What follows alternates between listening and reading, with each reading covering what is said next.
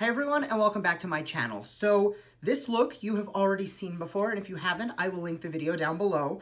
I just finished filming a full eye look using only one brush. This is the Morphe M433. It is a dupe for the MAC 217. It is a flat shader brush. Obviously everybody has a brush like this.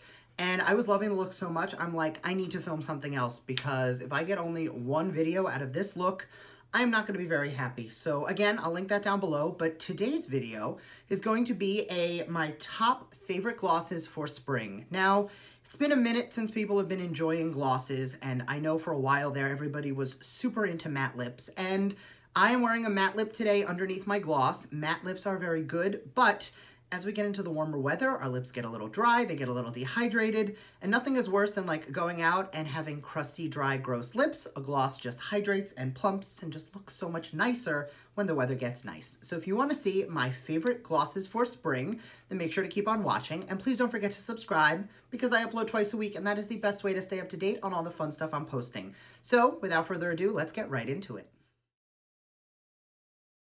So the first gloss I'm going to talk about, I actually don't have here, but I have spoken about it before. It is the Kopari Coconut Lip Love.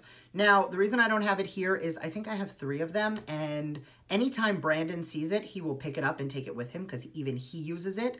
It is a coconut treatment that is also a gloss. It gives a beautiful finish to the lips. And he probably has all 3 of them in his car right now. And I was like, I opened the drawer underneath my oven. I found one my cat had knocked under there, like, they're all over the place, but of course I want to film my favorite glosses video and I can't find it. So even though it's not here, honorable mention, Kopari Coconut Lip Love. So next up is the L'Oreal Paris Infallible 8-Hour Pro Gloss. This one is in the shade Barely Nude, which this is such a pretty nude gloss.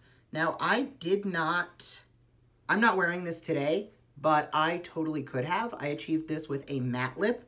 This is a very, like, opaque version of what I did, and it's just, for me, the perfect peachy nude, and they last really well. What I love about this formula also is, like, it smells really good, and I know that a lot of glosses smell really good, but this is, like, not overtly baked goods smelling, like the vanillas and the buttercreams, but it has that perfect makeup smell. Now, again, this is something I could have used to achieve the color I have today. Clearly, this is the type of color I go for. And the reason I want to start with this is I'm going to be starting with the, like, matte glosses. Lately, I've been on a huge kick for glittery glosses, and I'll get to those a little bit towards the end. Next, really affordable, this is the Wet n Wild Wet Ever Bold Hold Lip Lacquer. This one I actually picked up off of a Tati recommendation. It is a little more opaque than the L'Oreal, but it's just such a pretty glossy formula. I do find that you need to apply a little bit more frequently with this. Normally I'll throw on a gloss and maybe in like an hour I'll have to touch it up. This one's more like 45 minutes once it dries down, but the staying power is the only issue. The color and the color variety are really pretty, and just, do you see that sheen? Like, it is so stunning. This is the shade Genius, by the way. Next, for Plumping, this is the #1 Outrageous Plump Volume from Sephora. Now, what I love about this gloss is I use it as basically exclusively when I'm not wearing makeup. If I want my lips to just look a little bit extra juicy and a little bit extra plump, you see how there's no pigment to it. That pink doesn't show through. Of course, I put it on top of another swatch so you can kind of see that a little bit, but this just has such a pretty glossy shade to it, and it makes everything just look nice. Similar to the Kopari for me, it's something that I'll throw on if I know I'm going to be out and I know I'm not going to have time to, like, focus on my lips, or I don't want to use a traditional chapstick. This is something I'll use to give myself a little bit of, like, that plumping effect, and it will last really well and give me a lot of intense shine. So the next plumping gloss is going to be the Too Faced Lip Injection Extreme. Now, this literally smells like Red Bull. Like, if you have ever opened a can of Red Bull, that is exactly what this smells like. Clearly, like, this is supposed to be clear. I have layered this over so many different lips that now it does have this off pink shade. I definitely need to get a new one, but it is just such a pretty gloss. It has a shimmer in it, but it also, I'm going to put a little on. It has a little bit of a sparkly quality. So while there isn't any overt like glitter in it like the other lips I'm going to talk about after, it still has a really pretty sheen to the skin, more so than just a shimmer. Okay, we are into my favorites. These last three are hands down like my current favorites because I have been on a huge kick for glitter lip glosses. And the first one is not going to surprise anybody. It is the Fenty Beauty Universal Gloss Bomb. Now this gloss changed the game for me because up until this one, I wasn't really a fan of wearing a gloss with no lip underneath. Like today I'm wearing Jeffree Star Mannequin, which for me is like my perfect nude, and I'm wearing it with this on top of it.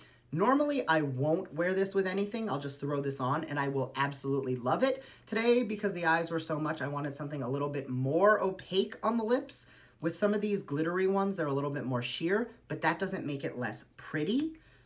I have worn this on this channel so many times. It is just such a pretty, sheer nude gloss, and it has this just beautiful silver micro glitter in it. It makes me so happy. There's a rumor she's coming out with another shade. I am hoping she is, because honestly, Rihanna slayed the gloss game with this one. So these you've also heard about in one of my favorites. These are the Plumping Serum glosses from Hard Candy. I mean, clearly Hard Candy does glosses well. These are the shade 1402 and 1409. 1402 is Cakewalk. 1409 is SunKissed. And what I love about these is everything but the packaging. So I did talk about these in a favorites video, and the packaging is the only issue because you have to like stick it in, push it down so that the air gets out, and then you'll get a little bit of product. Up until like, if you just try and, you see that? Like it just pushes you right back out. You have to like swirl and then you'll get a little bit of product out. And the reason I like these two is they are very similar to the Fenty, but they plump. These are the two shades. Right here is Cakewalk. It is the, I lied. Right here is SunKissed. It is a sheer nude with a gold glitter. Next to it is Cakewalk, which is a pink nude with a silver glitter. And these just, same thing. They smell really nice. It's that same vanilla scent. They plump really well, and they just have this really pretty sheen and that glittery shine. Again, I have been so obsessed with glittery lips lately that like I am all over it. Like lately I've even been taking my Skinny Dip lip topper from Jouer, which is so metallic, and I've been patting that over my glosses just to make them extra sparkly. Like I am so into glittery lips right now, you have no idea. And my current absolute favorite gloss, I'm going to consider this the king of all glosses, are the lip lusters from Hank & Henry. Now I have 3 of them, and I am going to be picking up the other 3 because they are that good. The 3 I have are in Presidential, Side Chick, and Your Mom. Presidential is a beautiful, and it actually reminds me a lot of SunKissed. They are both like semi-sheer with gold glitter. This just has a beautiful peppermint smell. It goes on so well, and it has like twice the staying power, but it really doesn't plump all that much. Next to that, I'm gonna put Your Mom, which actually reminds me a lot of the other, nope, not that one. It reminds me a lot of the Cakewalk because it is a soft pink with a silver glitter. This is it right here. And it's just, this is probably my favorite one, Your Mom, because it is so universal. You can wear it over anything. Like I'm gonna add a little bit right now. And this is the same formula that are in the Hank & Henry Luster Lights. Like you see how much more shiny that just made this? Now, in his alter ego kits, this is the El Jefe one. On the bottom, there are these loose pigment luster lights, which, if you haven't seen me use this, I have. I'll link the video. But this is just such an intense shine pigment. These are the exact pigments that he put in the glosses, which, like, they don't feel gritty. They are perfectly suspended, so it doesn't feel gross. But it's just the amount of shine you get is perfect. And the last shade is Side Chick. This is probably the most opaque of the 3 I got. It is a beautiful bronzy shade with, again, like a gold micro glitter in there.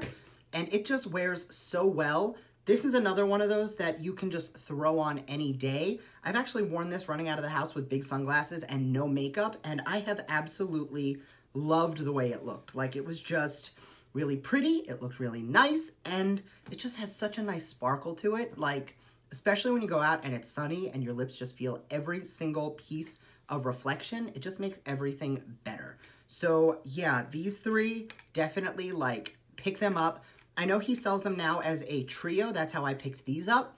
Instead of paying for them individually, you can get a discounted price for either these three or the three that are more pink toned. You bet I've already ordered the pink tone ones to come in. I need all 6 of them. Rumor has it he's working on a matte lipstick formula as well, but if they are anything like the glosses, do not sleep on this product. Like, they are so good. And that is my favorite lip glosses. So now we're getting into spring, we're getting into summer, lip glosses are in. Let me know down below what your favorite glosses are because I would love to check out some more. I tried to range a little bit from affordable to high-end, and I think I did everything shy of ColourPop. So thank you very much for watching. I hope you enjoyed, and I will see you next time. Bye.